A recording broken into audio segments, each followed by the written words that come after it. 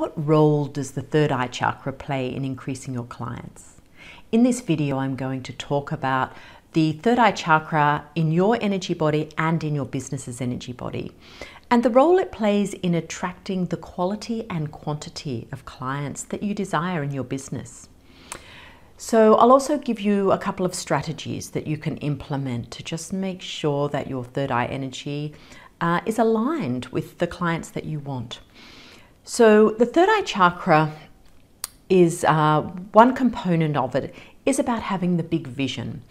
And I often compare it to the eagle view of the landscape, the eagle eye view, where the eagle's up and looking over the whole landscape. But then the eagle will dive down and get caught into the detail, go into the detail and then come back up. And this is what your third eye is about. So it's not just about the big picture. It's also about going down into the detail, breaking it down into goals and strategies that will take you towards that big vision. And for many of us, either we don't have a big vision or we just get so lost in the big vision that we forget to go back down into the goals. And so where this comes into play in terms of your clients is if you don't have a big vision, if you're not clear on a big vision for your life, or you're not clear on a big vision for your business, how are you going to attract clients who are ultimately going to take you towards that big vision? By big vision, the way I often look at it is you dreaming your biggest dream. You don't know how it's going to become a reality. You just know in your heart that this is what you would really like. And you play with it just like a little child would when they state what they want for their life. No idea how it can happen. No logic. This is how you come up with your biggest dream. What makes your heart sing? So you can do it for your personal life, and it's really important you do it for your business too, so that your business has its big dream as well. And so then what it's about is making sure you stay on track towards that big dream so you attract the right clients.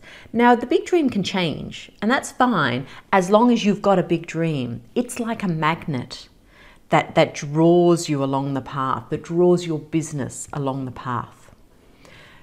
So that you're attracting in the right clients who are aligned with that dream, the important things to do are basically get a dream for you and get a dream for your business. That's it, okay? Play with it. Play with it. Just let yourself just brainstorm what you would really love in your life, how you would really love your life to look. Let your third eye just have a field day. Do it for you. Do it for your business. You can add it, you can add to it, you can tweak it, you can change it whenever you like, but have that there. And then the third aspect of this is when you are coming up with strategies, when you are coming up with goals, when you're breaking it down, so you're looking at your plan for the year, your plan for the quarter, your plan for the month, your plan for the week. When you're doing those plans and setting those goals, run it by your big vision. Is it taking you closer to that? Because if it is, energetically, you will attract the clients in who are taking you closer to that big vision. Now, here's the catch. This is what you've got to be careful of. FOMO and shiny bright object thing, okay? If you are distracted, oh my God, that looks great. Look, she's doing that. That works really well.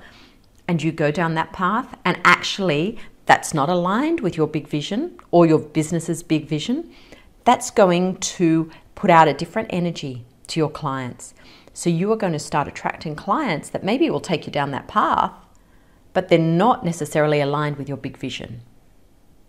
So constantly just being like the eagle, seeing the big vision, going down in the detail, coming back, look at the big vision again.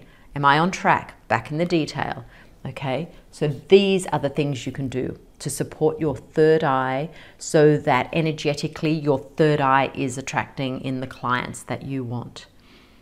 Okay, so please, if you like what I'm saying, hit like on this video, comment below, share. Does this resonate? Does it make you think, oh my gosh, I've got to do something about my big vision?